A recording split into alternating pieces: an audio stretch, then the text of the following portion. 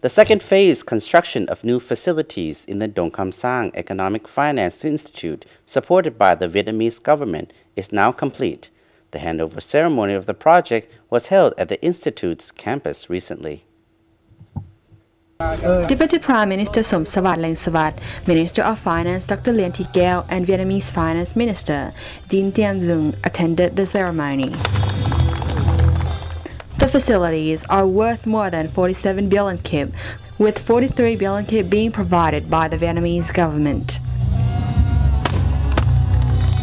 The construction included various buildings such as a three-story twin building with the capacity to accommodate 1,500 students, a three-story classroom building that can accommodate 800 students, and two buildings with classrooms and a lab that will be able to accommodate 300 students. A three-story teacher's dormitory to accommodate a maximum of 100 people.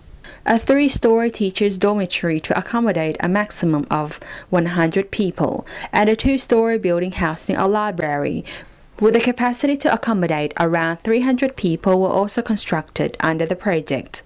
The project resulted from an agreement between the Lao and Vietnamese governments on cooperation in economics, culture, education and science, and technology for the period from 2011 to 2015. The first phase of the project in 2006 to 2010 was completed in 2008. The facilities constructed in the first phase include a three-story office building to accommodate 150 teachers, a three-story classroom building with the capacity to accommodate 800 students, a three-story student dormitory for around 480 students, a two-story building with dining rooms, and a meeting hall with the capacity to seat 600 people. The improvement of the Institute's grounds was also implemented under the first and second phase of the project.